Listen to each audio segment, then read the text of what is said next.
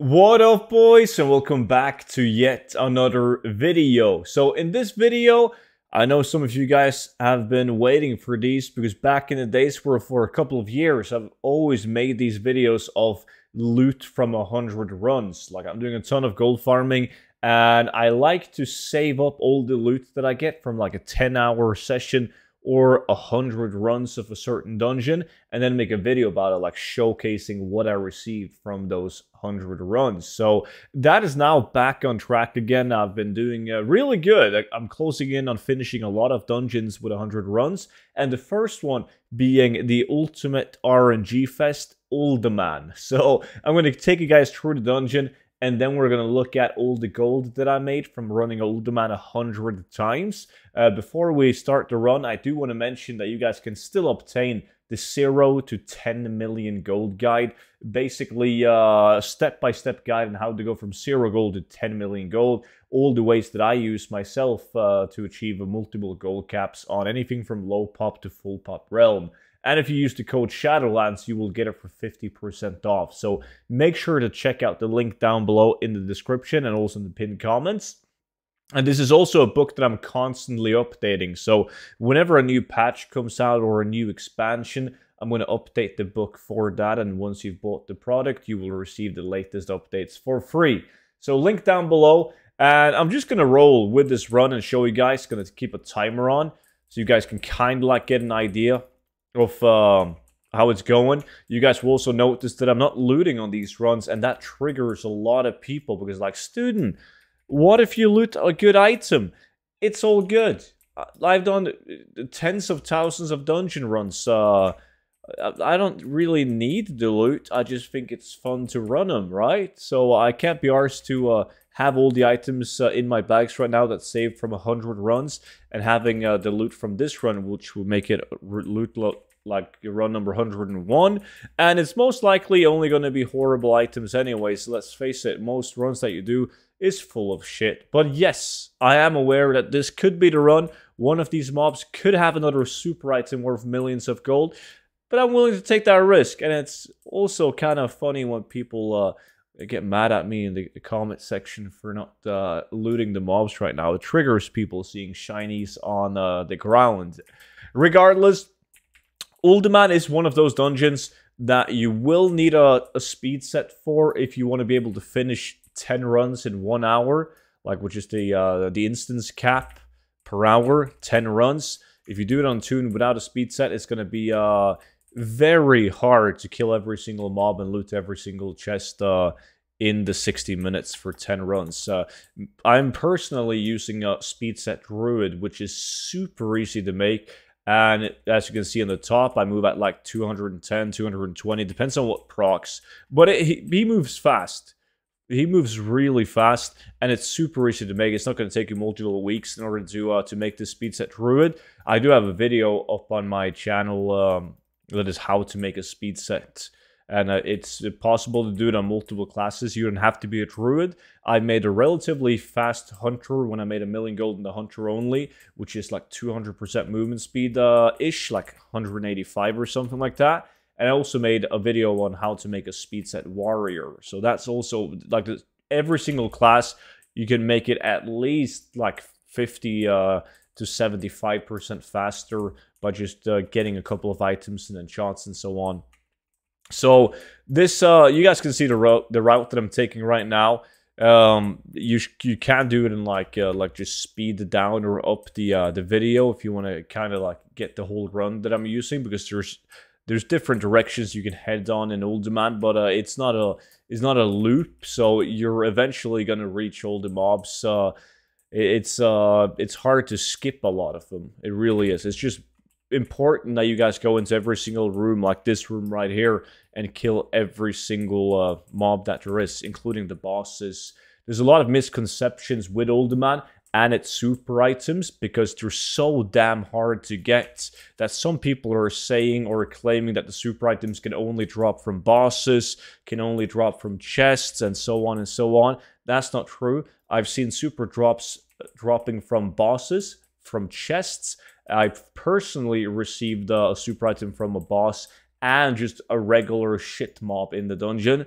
And even trash outside of the dungeon has dropped a super item. So they can drop from any source in Uldaman, the super items. They're just super hard to get.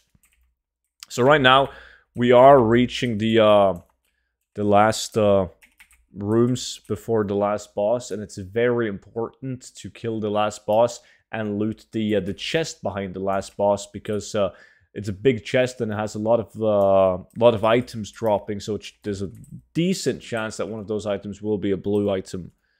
Gotta summon this guy, and right behind him, inside this room, is the chest that you really need to pick up. So you can see the timer right now that this was a very fast run. That is because I didn't loot, so looting is gonna slow you down a tiny bit. But when I focus, I can easily do 10 runs in an hour on my druid. So looting this chest, I'm gonna check it just so you guys don't. Okay, 2 items this time.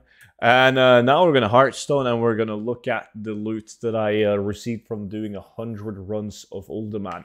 But the dungeon is possible to do on any classes. The only annoying thing is, if you don't play something like a monk or a druid, is getting in and out of the dungeon. In order to do that, there's a trick where you can pretty much open up your group finder. Like, you click on pre-made groups, and then you create a group. And once you've created a custom group, you just disband the group while being in the dungeon. And you will be ported outside after a minute. Like, there's going to be this countdown on your screen, like porting you out of the dungeon in 59, 58, 57. So you're just going to time that correctly to be ported right outside the dungeon. And that's how you do it on any classes that can't use something like me, like a Dreamwalk back and forth from the dungeon. But regardless, the loot from 100 runs of Uldaman, that's all you guys are here for. And shaboom. I'm going to go through the items. And then I'm going to use a macro that will tell me the overall value of everything in my bags. So starting with the green items, I kept the Sorcerer's Drape, just like 10k on my realm. These tend to be decent. On my realm, they're 15k a pop, the Aurora Armor, and they tend to sell. Night Sky Cowl, it's like a 6k item. Star Belts, look at the market value, 144k. The only reason why they're so expensive is because they have a super low drop chance. I've sold a ton of these, but I've only once sold it for over 100k. I also got the Steel Weapon Chain, market value of 141k, 500k on my realm, not super realistic. Same as the Star Belt, I've only sold it for close to 100k once. I've usually sold these for like 50 to 60k. And then I got a bunch, I've got like almost all of the normal blue items in Uldaman. I got 1 Earthen Rod, it's not worth that much gold. 1 Spirewind Feather, it's not that good. I got the Excavator's Brand, which back in the day sold for like 25 to 40,000 gold all day long. This bad boy right here. Right now, it's actually at 30,000 gold in my realm. That's good, because it's been down to like 2,000 gold at some point. Leggers of the Vault, got 2 of those. I got 3 of the Energy Cloak, 3 of the Unearthed Bands. I got the Heaven's Light. Also got a Monolithic Bow. A Stone Vault Shiv, it's not that expensive. Got 1 decent epic, which is actually 80,000 gold on my realm at 48,000 gold market value. Also got an Obsidian Cleaver, which is 47k on my realm. Got some Skull Plate Bracers for 40,000 gold on my realm, 27k market value. I got an Annealed Blade. It's not that good. It's like 10k. And then I got the ultimate ninja sword, the Jinsu. This is like what you're aiming for in Uldaman. Sure, there's items worth millions, the so-called super items, which is some of the rarest in the game. But I've made more gold selling Jinsus than I have selling super items, because the Jinsu, it's relatively hard to get, but you will probably get like 10 Jinsus before you receive a super item, even 20. I think I got like 27 or 28 Jinsus before I got my first super item. And the market value on one of these bad boys is 223k. And it's currently 375,000 gold in my realm. Now, you might look at this and think that it's just a usual ninja sword, and there's a lot of ninja swords like it.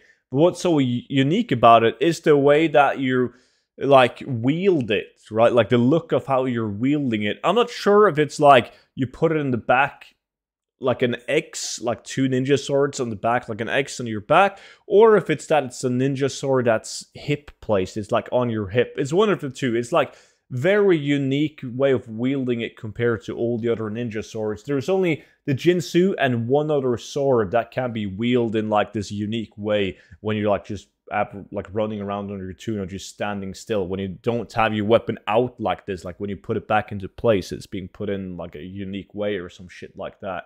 So it's a really good sword, and I've sold a ton of these. Now, I'm guessing the video on this like a couple of weeks ago or like a week ago, I got like 50,000 views. So I'm guessing that most of the people watching this video has already seen it. But I did get a super item. I got the almighty Papal Fez, which is awesome that I got it. It just sucks that I got the Papal Fez out of all the super items because I've received the Papal Fez in the past. So I kind of want to get a super item that I haven't received before. But it looks like this. I've sold my previous one for like 1 million gold or 2 million. I don't remember. I will sell this one as well.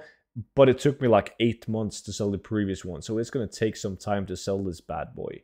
So now I'm going to use the TSM macro to see how much gold I made overall from these 100 runs. Just keep in mind that the Papal Fez won't count because there's like no statistics on it. So when I use my macro right here, it's going to say 705,000 gold.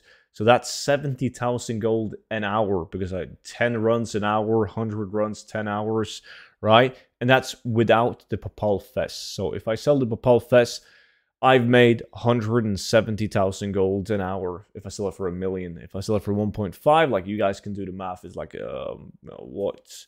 That's why I want you guys to do the math so I didn't have to do the math. But yeah.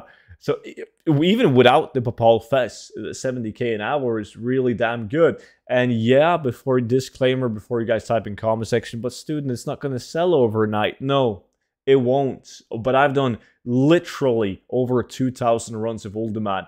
And I'm currently almost completely out of stock of Uldaman items. So people claiming that they don't sell, look, like I got no Jinsus left. I got none of the Annual Blade left. I got no Skull Flame left. I don't have... Do I have even... I don't think I have any of... Oh, nope. I don't. I'm completely sold out of unique Uldaman items. So they definitely sell, but yeah, they sell slowly. But like if you take 40 items from Uldaman and try to sell those items only, it's going to take a long time before you get your gold back. However, if you have items from a lot of different dungeons and all of a sudden you're at like 1,000 different transmog items, you're getting sales daily all the time. And that's how you make gold with transmog. However, that was the end of today's video. So I'm super excited to show the loot from all the other dungeons and open world farms that I'm working on. Hopefully you guys like these videos. And if you do, make sure that you are subscribed to my channel and you will be notified whenever I upload a video. Also, don't forget to check out the 0 to 10 million gold guide unless you already own it. And that's it for now. See you guys in the next video. Bye bye.